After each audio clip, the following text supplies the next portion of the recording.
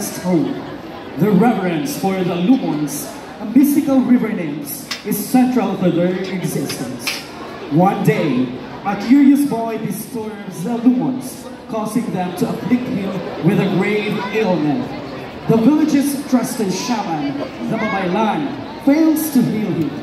In desperation, they turn to a foreign faith, invoking San Nicolas de Tolentino, who miraculously heals the child. The village bursts to life with joy, embracing the new faith and cherishing the balance between nature and belief. This story serves as a timeless reminder of the delicate balance between humanity and the natural world, both real and mythical. It underscores the importance of the various forms of life that surrounds us. It also illustrates how in times of crisis, people can find unity and hope by embracing new perspectives and beliefs, all while cherishing the traditions that have bound them together for generations. Ang alamat na dakila na nagmula sa ilog Agusan, pagsinta sa pagtawag sa kabanalan ni Senyor San Nicolas de Tolentino. Viva Senyor San Nicolas de Tolentino! Viva! Viva! Viva!